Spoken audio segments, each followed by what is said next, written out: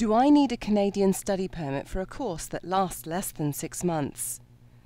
If you want to attend a course that lasts 6 months or less, you don't have to apply for a study permit. You can, however, do so. Citizenship and Immigration Canada recommends it, because if you end up wanting to take some other course when the first one ends, you'll have to apply for a permit through the Canadian Visa Office outside of Canada. For everything you need to know about this process, click the hyperlink or call the number below this video.